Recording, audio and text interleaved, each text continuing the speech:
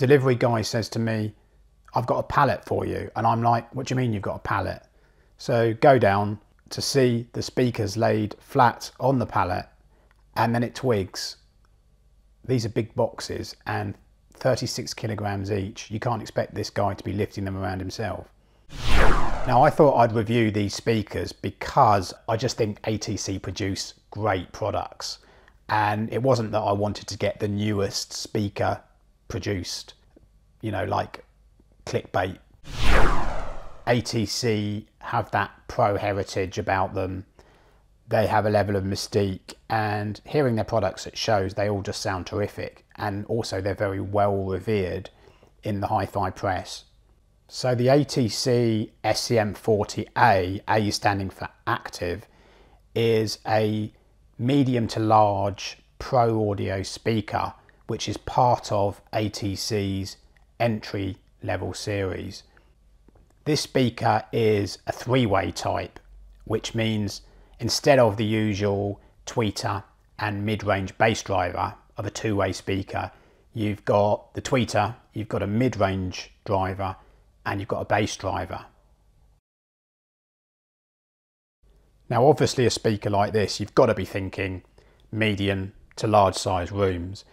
It's a powered speaker too, so it's got 150 watt module for the bass driver, it's got a 60 watt module for the mid-range unit, and a 25 watt amp for the tweeter.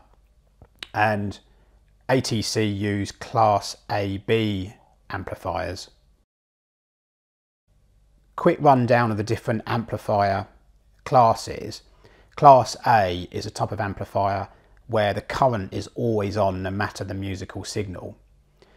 With Class AB, current is reduced as the signal is smaller, the musical signal, but as the music demands it, current is increased, so the output to the speakers is increased.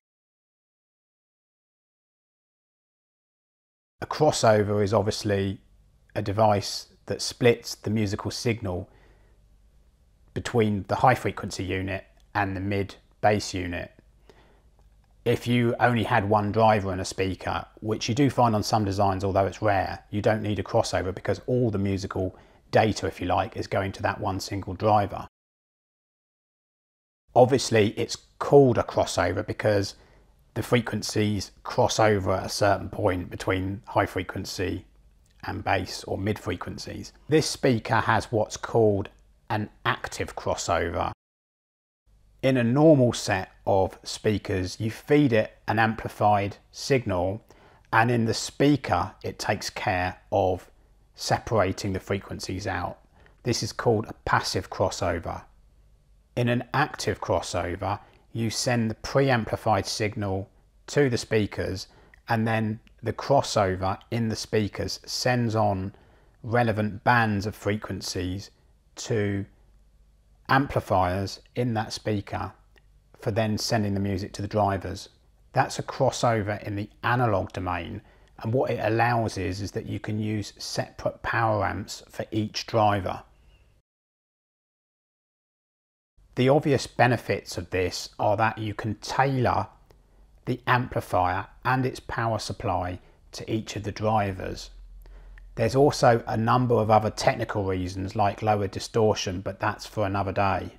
You can go on my website and read some articles about classes of amplifiers and active and passive crossovers. I've posted the links in the description below.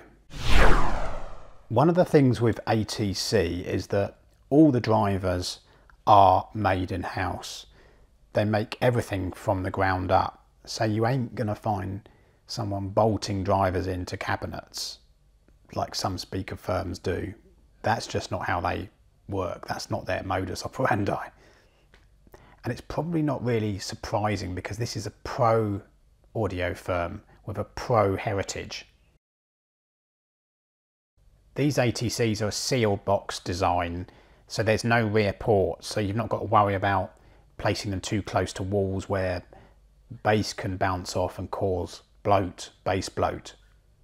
ATC say keep them about 1 metre from the walls. I actually use them less than that, and they were okay and fine, but you want to experiment with placement. The rear of the speakers have quite a simple arrangement.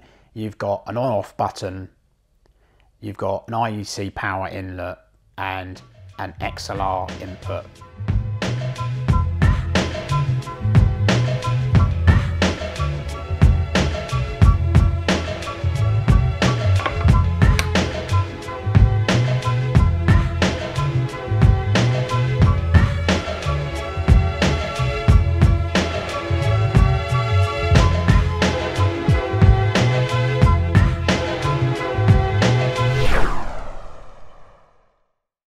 In my appraisal of sound quality for this video, I'm going to be honest enough and say I've nothing to compare these speakers against because I haven't had anything of this class in my system. I'm only really going off my experience of trying hi-fi myself at home and listening to hi-fi at shows. Another thing to say is I'm always fearful of over-revving up products for fear of being not taken seriously by consumers. You can't have a review that's brilliant all the time. This is a speaker though that just doesn't have any disadvantages, and if you had to push me on that, then I'd probably say you need to consider careful room interaction because they are big drivers, so you need to be thinking about room acoustic treatments and positioning. But that's not a disadvantage of the speakers themselves, that's just more about setup.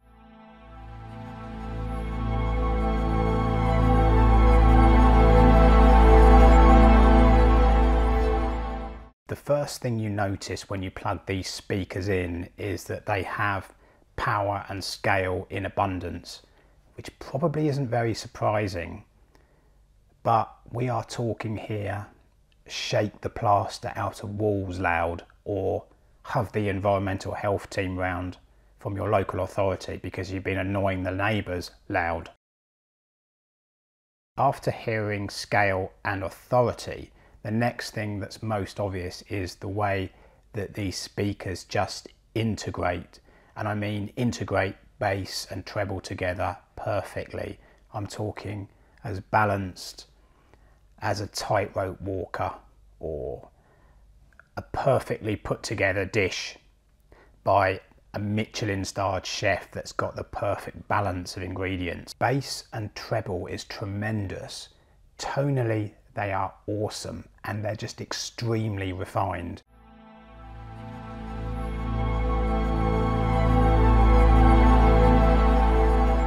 Speakers like these make a case that you don't need tone controls on amplifiers.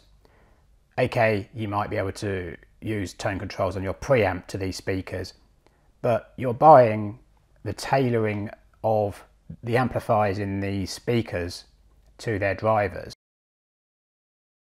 So going beyond what ATC are designing in terms of the balance here would be a bit like going into that Michelin-starred chef's restaurant, ordering a scallop and then asking him to put tomato ketchup or chili sauce on it.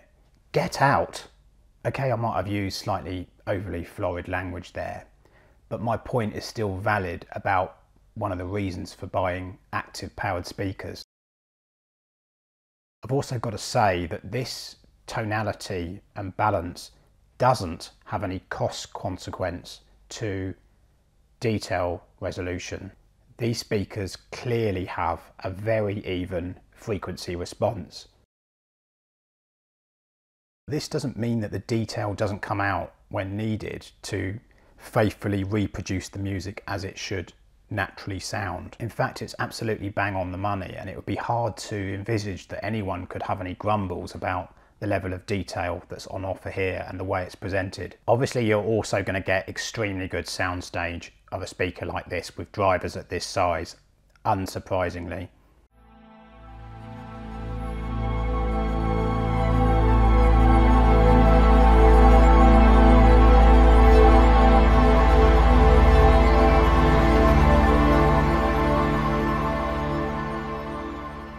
I have a good understanding of technicalities, but I always try to look at hi-fi in a way that assumes no knowledge. And the reason I do this is because I think that hi-fi is a means to an end for the music. Whilst I make this point not deriding the quality of these speakers, because they're truly fantastic, explaining technicalities for me is something to get through, because hi-fi is about enjoying music and technicalities are a means to an end for that. Hi-fi is a means to an end for that. These are obviously quite an expensive pair of speakers, but for £7,000, when you consider you can buy a passive pair of a similar price and then add amplifiers, I think you'll find it worth it, because they are of a quality that improves upon a passive setup. So if I was going back again and starting again buying hi-fi, I'd probably jump straight to a pair of speakers like these, because you save yourself all that time and effort of going through amplifier upgrades and speaker upgrades. Just get a decent pair of actives, job done.